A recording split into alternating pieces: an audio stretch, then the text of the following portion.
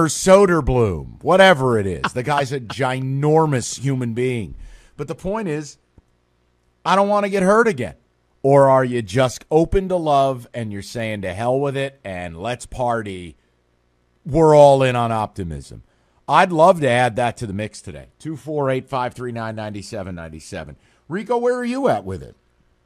Well, I mean, I think, unfortunately, the Pistons are going to be like every other team in this city where you're just hoping that they can achieve enough that they are not mathematically eliminated from the playoffs in the first month. That you're hoping that they can maybe scrape the bottom of the playoff barrel and be interesting, be in the graphic, as we like to say. I think that Cade will take a step. I'm not really concerned about the preseason stuff.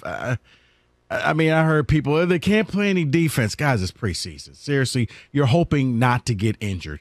That's it. And they already got one of their players injured. So I think that, I want to see how I really want to see how Jaden Ivey matures with this team, because I think that he could be the key. If you got that backcourt of Ivey and Cade Cunningham, that could be the backcourt of the future for this Detroit team. What role will Jaden Ivey play? Is he just going to be a distributor? Is he going to step up and be a scorer? Can he become that second guy and let Sadiq become option number 3? And Duran, what's he going to do? Is he going to really kind of redshirt this year, or is he actually going to contribute to the team? He's the youngest player in the NBA, so he's on the thin side. So let's see what the Pistons do with him. Here's the other thing, too. And look, you make a point about Jaden Ivey, and nobody's been more right about him than you. The one thing I would caution people, it's easier for a guy to walk into a role that's defined. And it's tough for young guys when it's, hey, you're the team leader, you initiate the offense, you're the point guard. I'm not saying that's easy. I'm saying in many cases it's easier than Jaden Ivey walking into a situation where he's not the primary ball handler, but he's also not the off-ball two guard. He's kind of both. And that's an adjustment. It's not only an adjustment from high school or AAU to college, but college to pro. And then look, Cade is also a different type of guard where Cade can play off-ball.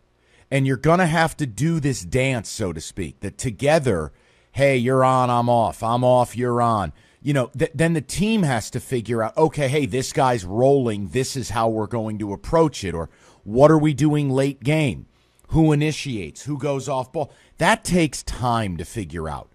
And look, I'm thrilled they have Jaden, but I think people are probably getting a little ahead of themselves, thinking that, there's our backcourt. It's the Sexland backcourt from Cleveland last year, and it's all going to be snappy and delicious. And I don't know if I'm ready to do that yet. I got to give these kids some time. Yeah.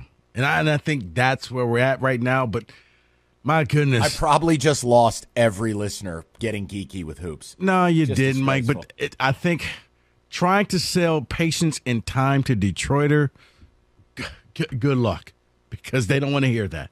They don't want to hear, oh, great, so yet another season where I have to sit and wait till next year and don't have any expectations. But yeah, I think with the Wings and the Pistons, just don't be out of it at the end of the first month like the Tigers and the Lions were or are. So basically Rico's saying, please don't open up 2-18. Yeah, but come Christmas, let's not all sit there and, man, I can't wait to spring training. No. God help us all. See, you know what? At this point with the Pistons, take my heart out, tear it apart, shatter it. I'm all in. Okay? I'm not waiting till next year. I want this year to be it. And if my heart gets broken, my heart gets broken. But I'm all in with Cade. I'm all in with Jaden. I'm all in with Sadiq. So what is that, David? Oh, they're going to win, in my mind, in my heart, 42 games. 42 games gets them to the eighth seed. No, Mike, he's allowed. That's what I want, okay? He's all in. I want. Okay. I mean, maybe he does have the pipeline to God, because that's what it'll take. You got Cade here. Remember, David said, God, I want Cade. David, you got it. That's what I want. If I remember correctly, the play-in, the 10th seed had 37 wins. So you got to be around that mark to get in the play-in. I don't want the play-in. I want the number 7 seed. Kenny's Okay. Kenny, what do you feel about the Pistons? You're jumping in here. Well, I don't know a single basketball player. You better ask him about something on ice. Well, no, Softenberger. that's what I was going to say, though, is I'm right there with the Wings. I'm expecting 40-plus wins. I think me and David have a bet saying which team is going to win more games. And I think if he's pulling down 40 wins, I'm pulling down at least 41, 42. So with the loser, They're different sports. That's not how it works. That's the bet, though. so what the loser has to go to the other team's game? It's a lunch bet. Oh, okay. Yeah, That's solid. I stand corrected. 43 wins was the number 10 seed in the East last year. So they still wouldn't make it. They still wouldn't at 42, but I think 42 So great. can get them there. You're not going to make the playoffs, God. and you're probably going to be out the first round pick as Tear well. my heart apart. I'm fine. okay. Tear it apart. I'm all in.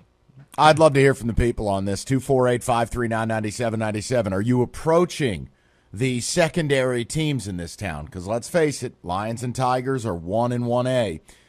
Pistons and Red Wings, young, exciting. The rebuilds are well underway. We feel like there could be a little bit of a jump here. Are you approaching it more cautiously based on how the Lions have stepped on your nuts and how the Tigers threw you down a flight of stairs? 248-539-9797.